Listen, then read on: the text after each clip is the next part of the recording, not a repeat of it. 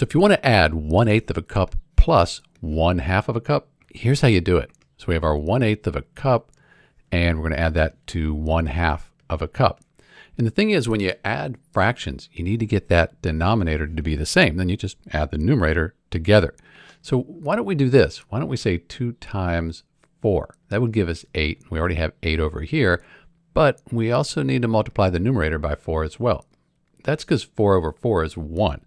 So we haven't changed the value, just the way it's written. So let's do this.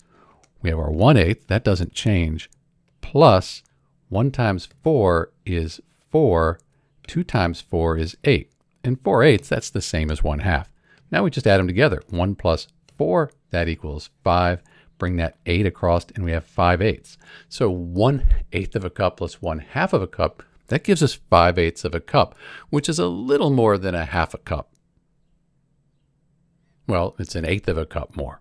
That's it. This is Dr. B adding 1/8 of a cup plus 1/2 cup. You end up with 5/8 of a cup. If you needed to measure this out exactly, you could measure out a half cup and then 1/8 of a cup. That would be 2 tablespoons. So that would also give you 1/8 of a cup. A half cup plus 2 tablespoons.